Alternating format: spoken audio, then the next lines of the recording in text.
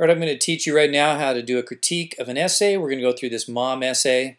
First, I'm going to mark everything that I think of, corrections, editing on the essay itself. And then at the end of the essay, I'm going to write out a critique of the ideas of what I liked and what I would like to see improved upon in this essay. So let's just go ahead and get started going through it. It says, like all moms, my mom comes home and takes care of me. All right, I like that nice opening there, like all moms. Probably should have a comma right there. You put punctuation, circle it. My mom comes home and takes care of me, period. Oh, now we have a sentence that starts with and still goes to work full time. This is a fragment, so I'm going to write frag right there. And how could I fix that? I could get rid of that period and make that a lowercase. When you put a slash through a capital letter, that means make it a lowercase. So now this sentence sounds really good for background. Like all moms, my mom comes home and takes care of me and still goes to work full time.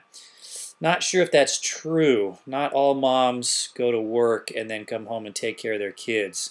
So that might be a little weird to say that as a generalization at the beginning of the essay. Let's see the next sentence here. My mom is a very hardworking person. Nice thesis statement. It's very clear. I mean, it could be better. There could be some more rich vocabulary in there. It could be a little more creatively written, but very straight to the point and done nicely there. Here are some reasons why. Got a plan coming up next. That's perfect. And then an indent, nice intro paragraph there.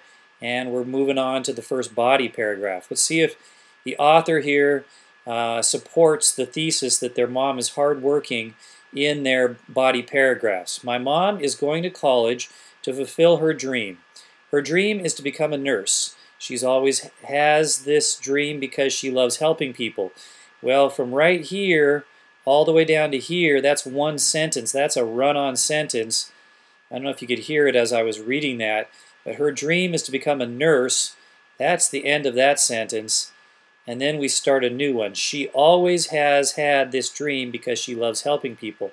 We don't want that S on the end there, just she always has had this dream. Then it sounds good, and we'll keep going. She tries to take as many courses that she can handle Tuesdays and Thursdays. She goes to school from 5 to 8 and takes one online class. Whew! Okay, no room to breathe in there.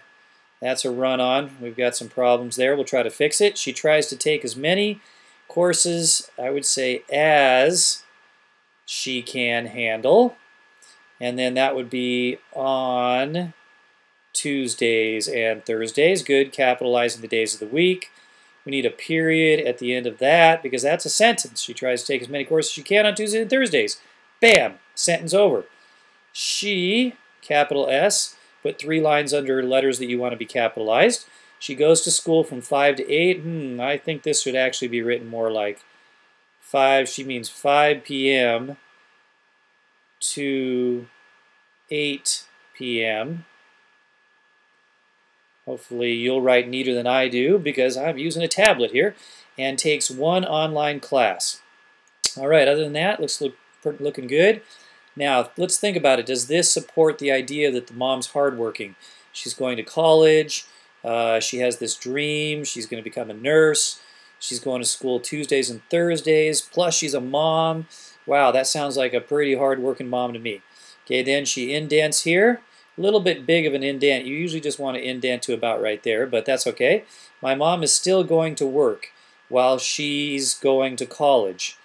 My mom works. How about my mom is still working? I think might sound better there. My mom is still working while she's going to college. All right, next sentence says 10 hours a day. Let's go to the next page here. Monday through Friday, which is full time. That's not really a sentence.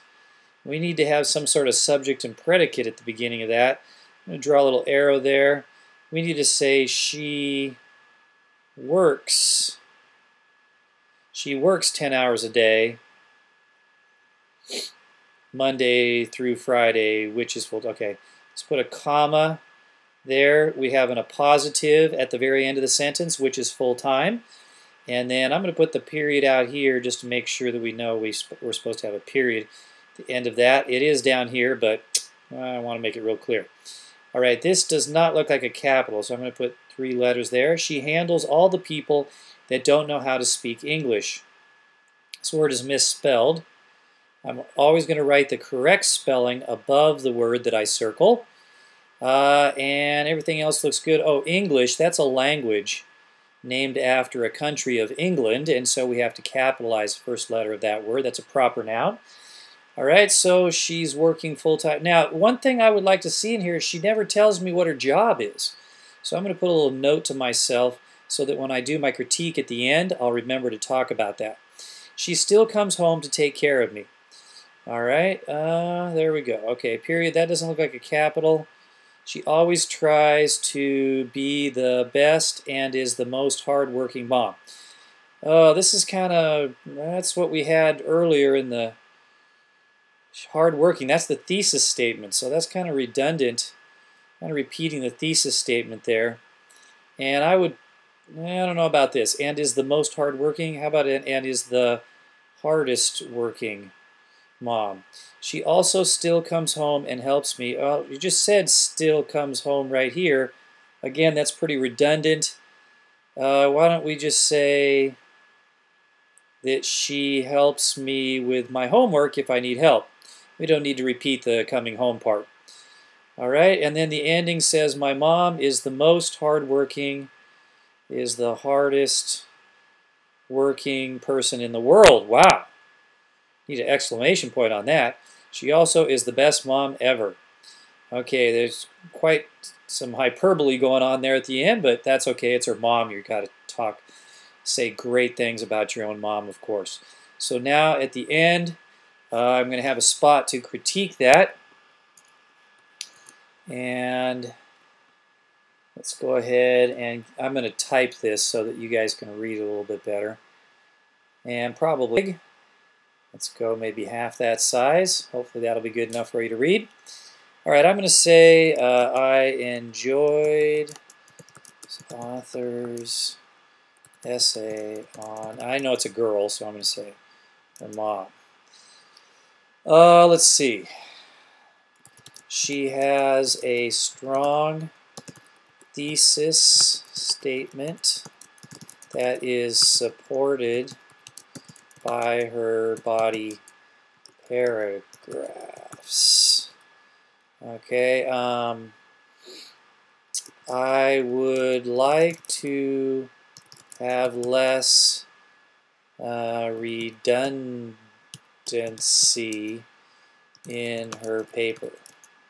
She keeps repeating the idea that her mom is hard working. Now, I don't know if she put a hyphen in that. I should probably go back. I just realized that, switch back to my pen. When you say hard working or hardest working, that would be hyphenated. Hardest working. Let's go back here. Oh, she's got hard working as one word right there. You know what? I should probably use my, let's go to Google, look this up, and hard working. All right. Oh, I see. It is one word right there. Hardworking. Definition of hardworking. Hardworking.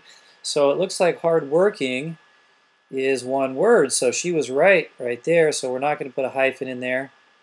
Glad I looked that up. See, you want to use your computer for this kind of stuff. So I don't know if hardest working would be one word though. That would be kind of weird. She is, you know what? I think I'm going to go back to what her idea was, and she's the most hardworking. So that means these need to be kind of joined together there. I'm going to stick with hard. I'm going to use my eraser on there actually. Go back to my eraser. You can't do that if you use pen. But there we go. Might have to rewrite it again. A little tricky on here. I am going to join those together. That's what those little lines mean like that. Like sideways parentheses is when I want to join it together. All right, let's keep going on this. Oh, it's going to make me start some new typing here.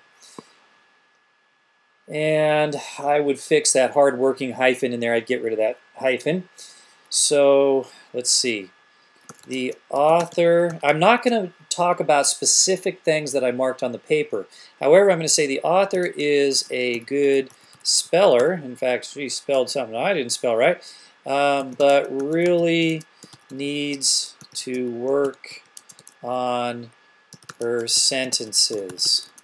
There are too many run-ons and fragments. Okay, what else did I notice about this paper that I liked or I didn't like? I enjoyed the conclusion as she used hyperbole to describe her mom. Okay, the opening sentence is, let's see, grabbed my attention. It was a good way to start off the paper. However, I'm not really sure that she can say that all moms work and then come home to take care of their kids. So that's not very accurate. All right, now let me go back up, and I've got just a couple minutes left here. Let me go back and see what else is kind of redundant. That's like the fourth paragraph. Oh yeah, I got to mention something about her, the job. Okay, so here we go again. Let's move it over to here. All right. In her third paragraph, the author mentions her mom working so many hours, but never tells what her current job is. I wanted to hear that. Okay, one last thing is I also would suggest the author mix up the sentence structure. Just about every sentence begins with she or with my mom. Gets kind of boring and redundant after a while. Lastly, I think it would be awesome if the author worked on developing some better use of rich vocabulary. Not too many, super intelligent type words in that essay. So that's it. You can see I wrote a lot. I didn't just write a few things here. I went through the paper carefully, double checking things. I'm always going back to it and coming up with a great critique to turn in to my teacher and to show my good critical thinking skills.